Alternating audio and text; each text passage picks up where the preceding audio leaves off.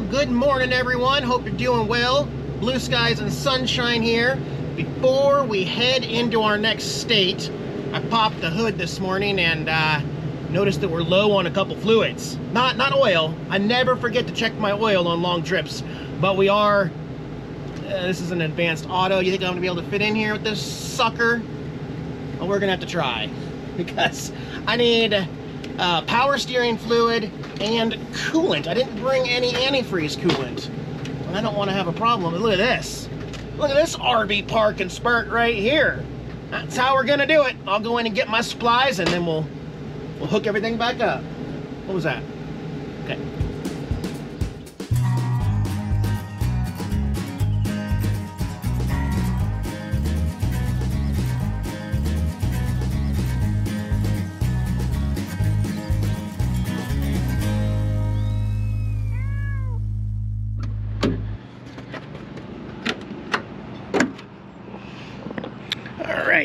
So nothing bad was going to happen, but once it gets past this level right here, this is your cold level right here. So, and top this off. I went ahead and got the 50-50 anyway because it's more convenient on the road. I don't want to have to mix concentrate and stuff, but I just realized I can't see it from this angle. I have to move over here so I can actually see the line. Okay, we're getting close now. Now spill it all over the place too, Eric. There, that's all it needed. I don't want to go too past the full cold. Cool. And then power steering fluid it's just under the low point there. So put some of that in there. Yummy. I don't know how big this reservoir is. I better keep checking it. There we go.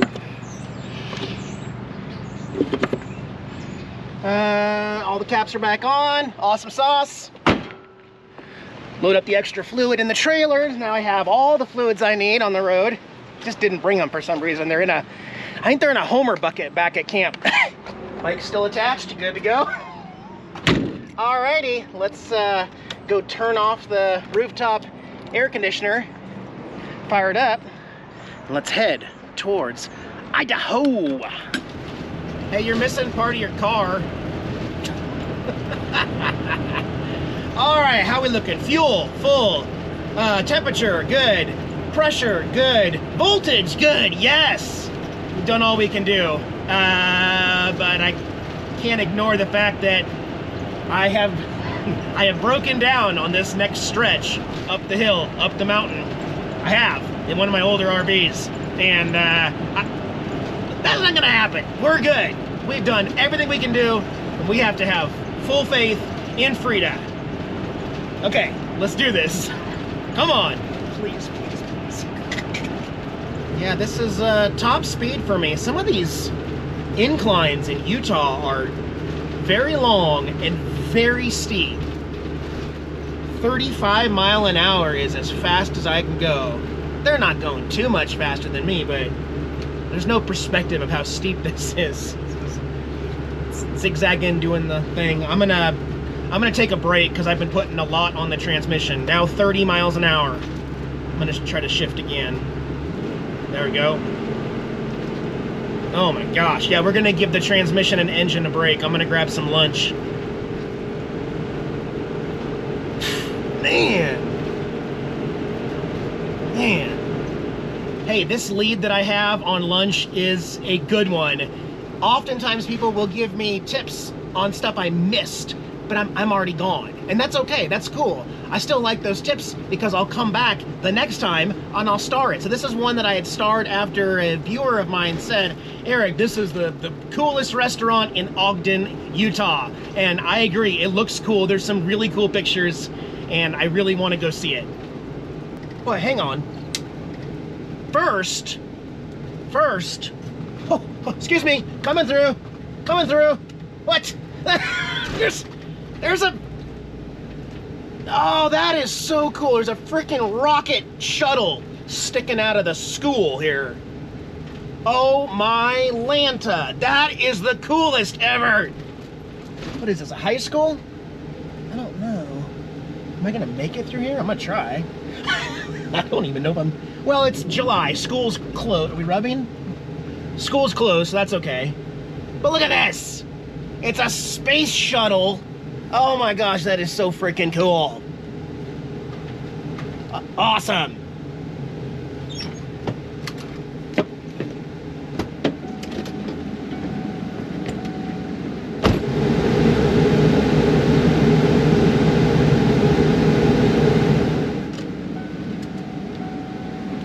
Made that car wait, but I had to get out and take a picture of Freeda and Trailer Swift underneath that. That's awesome. Cool, nice job. It's Odyssey Elementary School and Astro Camp. What? Okay, very, very cool. Did I go in the wrong way? How do I get out? Oh, right there, okay, I see. All right, let's go get some grub and let the engine, give the engine a little break, and the transmission. Yeah, they both need a break. Thank you for letting me over. Thank you for letting me over. Awesome. There's only one problem I just realized. We're literally in downtown Ogden, and I did not realize that parking was going to be an issue to go eat here. Bummer. Well, we're going to have to figure it out. It's not that bad to drive through, though. Like, unlike some other big cities, you're not hitting, like, your mirror's not hitting other parked cars because they got the bike lane, they got parking, they got everything. The light's still yellow, the light's still yellow, the light's still yellow, we're good. You know? It's not bad. We're actually turning right here, but look at this sign. It pays to live in Ogden, home of Weber State University. Okay, this is the place, right? All right, this is the place, guys. I'm excited. This is gonna be fun. All right, not getting a whole lot of solar here, 266 watts, but we do have the air conditioning on for the kiddies. I'm hungry. Look at this place, guys. The U.S. Post Office, the courthouse and jail. Missing some stuff. I love the sand. That's a nice effect. The gunsmith over there, some wagon wheels, the livery and stable. There's even a general store. Everything about this just feels like the Old West. It's so Utah, you know? We've got a Native American and a cowboy greeting us, ready for a handshake. Hello, sir. Thank you. Do you have any burgers? And I believe it's called Prairie Schooner. We're gonna find out here in a minute. Ah, heck yeah, they got outdoor seating here. I'm gonna go look at it first before I get checked in here. They got some water flowing over here. Hey, nicely themed. I like that. All right, Prairie Schooner Steakhouse. Have you ever seen anything like this, guys? We're all gonna eat in covered wagons with wildlife.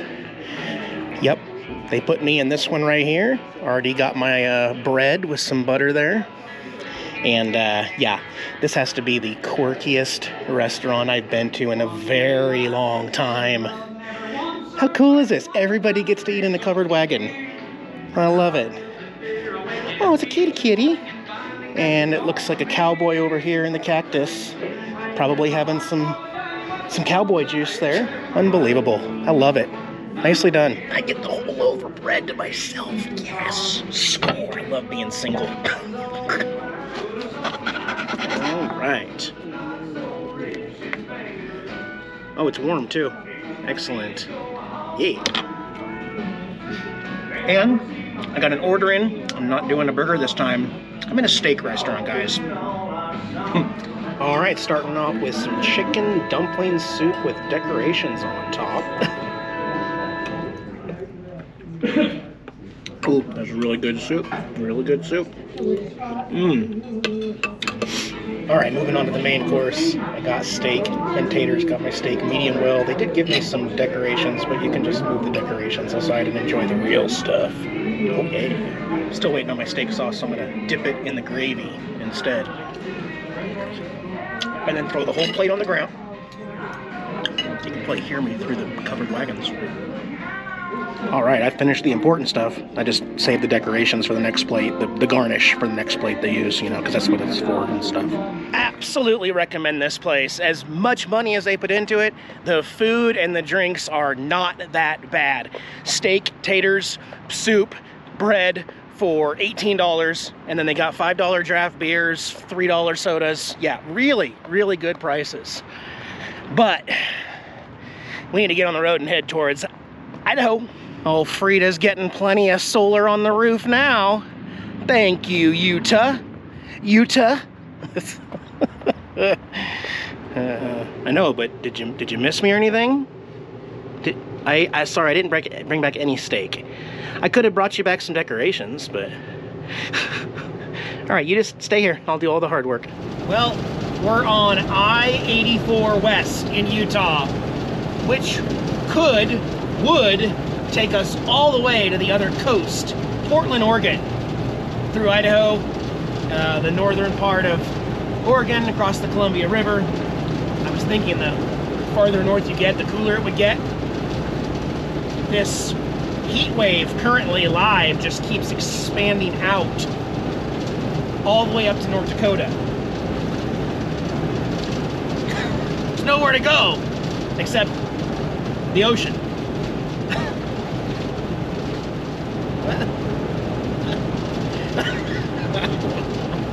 I don't know anymore.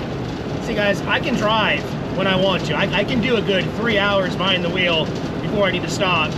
The blue sign off to our right. Welcome to Idaho. That's right. I'll get up here to the Welcome Center rest area and take a break.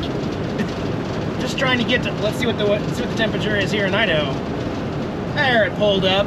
We're in Malta, Idaho, and it is 90 degrees. A far cry from triple digits. I did it. We did it. Opie, Tara. No more triple digits. Whew. I do need to stretch though. My butt's going numb.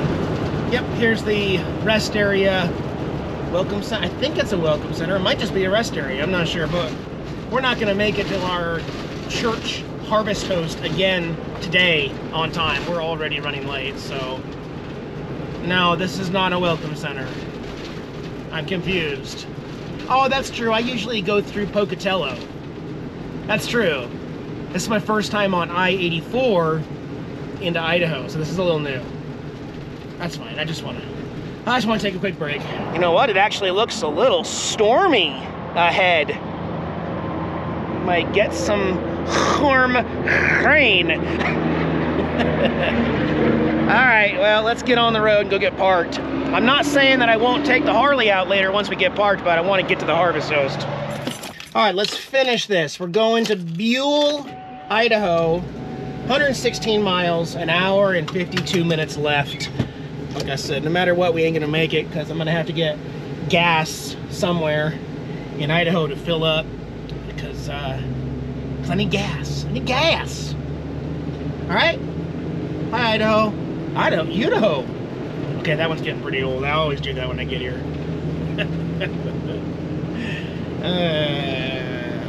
I'm losing it. I'm losing it, kiddies. Losing it. Hey, you're going too slow. Hey. Hey. Get it? It's hay.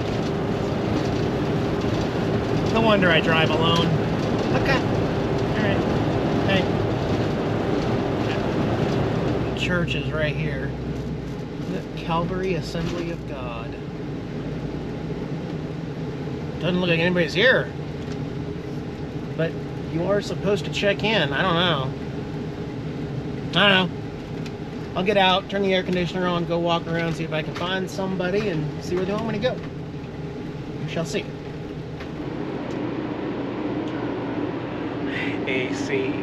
AC. Guess what? Turns out where I initially parked is exactly where they want me to park. They're very friendly. The Harvest Host app on your phone allows you to message with your host most times. Not every host does it, but this one was totally cool. They said, yeah, park wherever you like in the gravel and make yourself at home. They're doing a Bible study tonight that they invited me to. I told them that I was going to take the bike out and find a good place for grub tonight. I know there's been a lot of food in this video, but I'm only going to be gone for a half hour. Well, maybe an hour, but I'm going to lock everything up and make sure the kitties are secure. Means I gotta put on long pants. I don't have to put on a leather jacket, but I might still wear leather, we'll see. It's just for the ride, right? As soon as I get there, I can take it off and enjoy the air conditioning. Not sure if I mentioned I'm in Buhl, Idaho, B-U-H-L. I am just west of Twin Falls, Idaho, where Evel Knievel's from, or where Evel Knievel tried to jump the Snake River. Yeah, that's where I'm at. So yeah, let me gear up and I'll take you into town with me. We'll find some good grub. We'll find a local watering hole. I just wanted to make sure that you'd be okay without me. Do you think you can manage without a dad for an hour and stuff? Yeah. Did you forget about me even? I think you did. Hey, buddy. Take care of your sister, okay? Thank you. You're just gonna sleep the whole time. Whatever. Whatever. What a putz with a butts, Opie double dopely. Tara, I know you've got seniority here in the RV, but I told Opie to take care of you because you're the girl. You're the girl and you need to be taken care of. Yeah. Yeah, that's how it goes, huh? Okay, girl. Stay cool. Yeah, you laying right underneath the AC vent? She ain't dumb. She ain't dumb. Hers a smart girl. Yeah, hers is. I love you, girlfriend. Alright. You know, sometimes I kind of miss that red Honda scooter I had. You could just scoot around, t-shirts and shorts. And, can't do that on a Harley, I guess.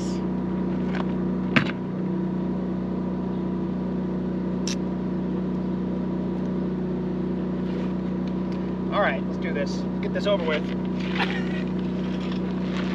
I like riding, I just don't like it when it's so freaking hot.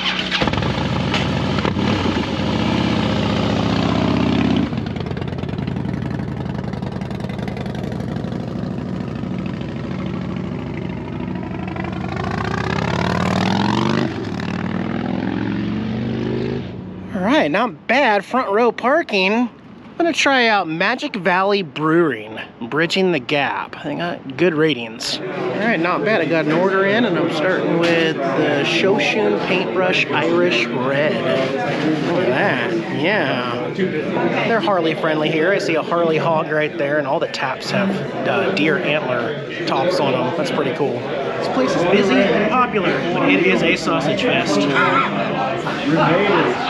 Food coming. Yep, steak for lunch and home-style fish and chips for dinner here at the bar. With some barbecue sauce, because that's how I do it. Let's see if we'll be throwing it on the ground or not. And when I worked up there, I'm kind of hungry. I'm actually going to enjoy it. Not throw it on the ground. It's good though. Real good.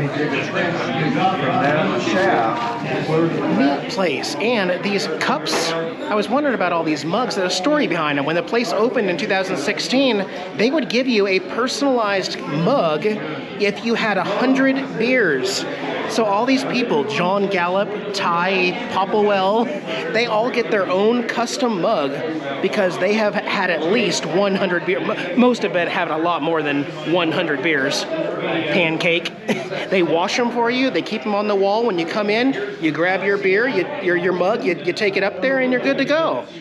How cool is that? You gotta love small town Idaho breweries. Really cool. Well, I want to get back and see those kitties. It's still warm outside. We're gonna make it though. All right. I'll bet they're both still passed out like fuzzy butts. Well, one of them is. One of them literally hasn't freaking moved. Where's Tara? Where's your sister? Tara, I moved, Daddy. I moved 6 inches. You sure did. What a good girl. I missed you. I didn't bring you any fish, though. Are you mad? I didn't bring you any. I know. Isn't that crazy? You're going to bite me tonight when I go to sleep, aren't you? I'm going to bite you, Daddy. Okay. I probably deserve it. I love you, though. I'll make it up to you guys. Yeah. Okay. Okay. Well, on my way back, I stopped at 2 different convenience stores looking for Rainier beer. It's been a while. It's only a Pacific Northwest thing. It's now owned by, I think, PBR, Pabst Brewing Company, and you can only find them in parts of Idaho, Oregon, and Washington. However, I'm striking out, so we'll try again in my next video in Oregon for Rainier beer. Just had a craving. I can't wait. I can't wait.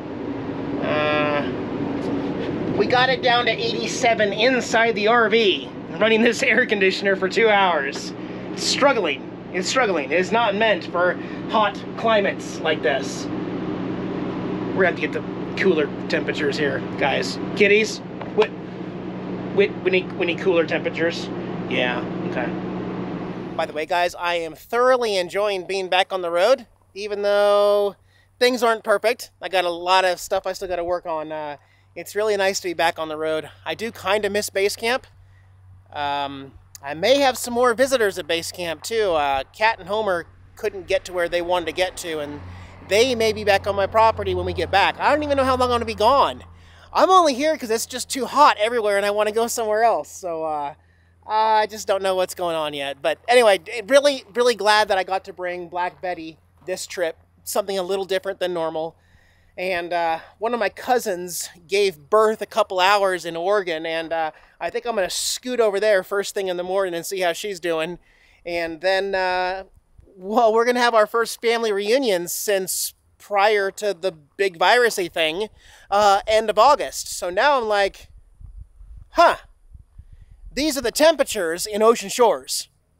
Those are the highs. Those are the high temperatures in August in Ocean Shores. And I'm like, that's what's up. You guys be well. See you in a couple days. Bye-bye.